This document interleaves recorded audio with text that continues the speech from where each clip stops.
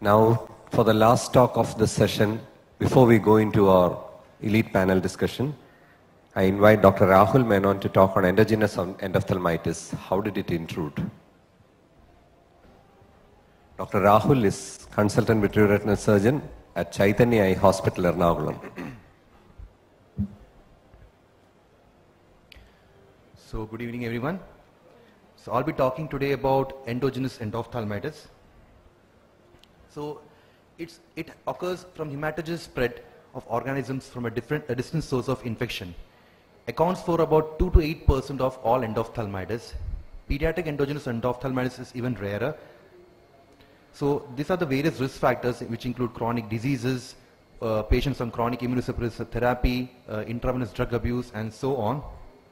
Now, unlike exogenous endophthalmitis, in endogenous endophthalmitis, the choroid and ciliary body are the first site of ocular infection because of the higher blood flow. And then the retina and vitreous have a secondary involvement. It is associated with a very high complication because about studies have shown that around 14 to 43% of the patients end up requiring enucleation or evisceration. Now, it can be unilateral or bilateral. There's many studies have said there's a right eye predominance because of a more proximal and direct blood flow from the internal carotid artery. It can also spread directly from the CNS via the optic nerve. Now, the microbial source of endogenous endophthalmitis significantly varies in different parts of the world. Fungal endophthalmitis is more common in North America, where IV drug abuse has been implicated as one of the cause, and Canada is the most common organism isolated. In Eastern Asia, it is the gram-negative bacteria, and Klebsiella pneumonia has been the most common associated organisms. Bacillus group has been associated with IV drug abuses. Now, as we've seen, geography plays a very important role in identifying the etiology for endogenous endophthalmitis. So, we have this excellent 10-year study from Shankar Nethralaya. So, they studied 61 eyes of 58 patients, in which about 46% of the patients had no predisposing condition. Culture positive was found in 58%, and of which gram-positive organisms were 15.5 and gram-negative were 34.5. Pseudomonas aeruginosa was the most common isolate, and in the end, 12 eyes had to be eviscerated. Now, these patients tend to have a poor visual outcome because of the invasive nature and a non-specific presentation causing a very delayed diagnosis.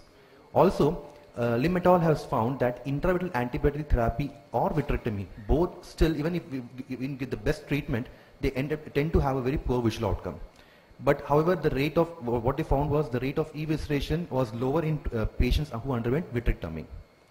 Now, in microbiological histopathology, the infective foci has been localized to the inner choroid, from which it extends to the Bruch's membrane, retina, and eventually involves the vitreous. Isolated retinal lesions can also be identified in about 14% of the cases. Now, vitrectomy has, in microbial culture, vitrectomy has a higher diagnostic yield for culture compared to vitreous aspirate. Now, the possible reason could be during vitrectomy, we can take the sample closer to the retinal surface because, like I said, unlike the exogenous endophthalmitis, in the endogenous, the infection is from inside out. PCR analysis has a very key role in the analysis. It has very high increased sensitivity. Like Somayan group had found that in their cases, they could identify infection in about 100% of the cases compared to culture where they could only identify the organism in 37.5%. Also, the very great thing is the rapid diagnosis. It takes about 90 minutes to get a report. Now, the only limitation being we are unable to determine the antibiotic susceptibility with the PCR. Now, the management is simple: aqueous, and we have to take an aqueous or vitreous swab, send it for microbiological analysis. Systemic therapies definitely has a key role in endogenous endophthalmitis because it treats both the remote and ocular foci. And also, since the blood-ocular barrier is broken, the drug can achieve a therapeutic concentration in the eye. Oral steroids is extremely controversial because most of these patients tend to be in a state of systemic sepsis. And also, unlike the post-operative endophthalmitis where toxins play a key role, here one of the pathogenesis is septic emboli. So steroids are usually not preferred. So the treatment includes we have two options: intravitreal injections or vitrectomy. Now, usually you're suspecting a bacterial infection, we treat with intravitreal vanco or ceftaim imipenem. The intravitreal antifungals are talking about it in detail. So we have the polines like amphotericin B, in which studies have showed that about 20 to 100 micrograms have shown no toxicity, but the usual dose that we give is about 5 to 10 micrograms per 0.1 ml. Triazoles like voriconazole are broad-based antifungals. The concentration of less than 250 milligrams, 250 micrograms have been well tolerated, and the dose that we give is about 50 to 100 micrograms. Fluconazole has a response rate of more than 90%, and the dose that we give is about 100 microgram per 0.1 ml. Very few data is, there are few newer antifungals such as poscanazole, which has a very good activity against fusarium, but it is available as an oral suspension, and very few data available whether it can be used as an intravitreal agent. Flucytosine has a very good action against candida, but it should not be used as a sole therapy. It should be used only as an adjunctive treatment. Now, the systemic antifungals, usually it requires a minimum duration of 6 weeks treatment. Depends upon the resolution of ocular lesion. Severe involvement usually requires a longer duration of treatment. Fluconazole has a good activity against candida. Itraconazole can be used for aspergillus and fusarium. Amphotericin B given systemically has a very poor ocular penetration. Now, vitrectomy for endogenous endophthalmitis, I don't need to talk out much about EVS study, as Dinesh sir has already given a very detailed, elaborate explanation of the same, but it was not included in EVS study. Now, when I was researching for this endogenous endophthalmitis, many studies, like articles, they kept mentioning, popping up that EVS has not, given like you should only operate on a case for hand movements or light perception, which sir has already cleared. But I feel we have a lower threshold for vitrectomy now in cases of endophthalmitis, not endogenous. Any vitrectomy, if we see suspecting endophthalmitis, we tend to lower threshold. We try to go in earlier. So the pros of vitrectomy is we get a better diagnostic sensitivity, and there also, like the LIMS study, we have shown they have shown that there is a reduced chance of enucleation or evisceration. The only cons is it's easier said than done, because most of these patients would be usually in ICU admitted patients, and the poor systemic status, it is very difficult to get a fitness for vitrectomy. And also, finally, even after undergoing vitrectomy, we can always, some people can always argue, what is the point, because you are not saving the saving the vision of the patient. Now, a disclaimer, I'm going to stick my neck out here, okay? Don't slaughter me in the panel discussion. Povidone, this is a very interesting article I came across, and being such a platform, I definitely like to put it across. I know many people might go against me or like probably slaughter me over here. Next, I'm expecting a very good slaughter from Dinesh right away.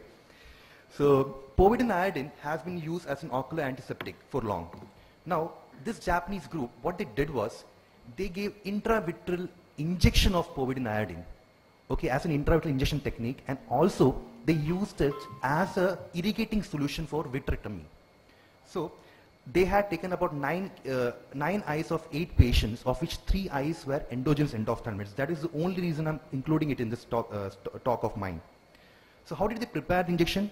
What they found out was 1.25% of povidone iodine has no ocular retinal toxicity. So they have taken 1 ml, 0.1 ml of 10% povidone iodine, sterile povidone iodine. That has to be very clear, because the ones we have opened up, they are very prone to get contaminated with Pseudomonas. So they've taken 0.1 ml of povidone iodine, mixed it with 0.7 ml of saline, make it 0.8 ml, mix it well, take off 0.7 ml and inject 0.1 per ml again into the eye. And for the irrigation solution during vitrectomy, what they did is they took 1.25 ml of 10% povidone iodine, mixed it with 500 ml of BSS plus solution. So the effective concentration of the fluid is 0.025%.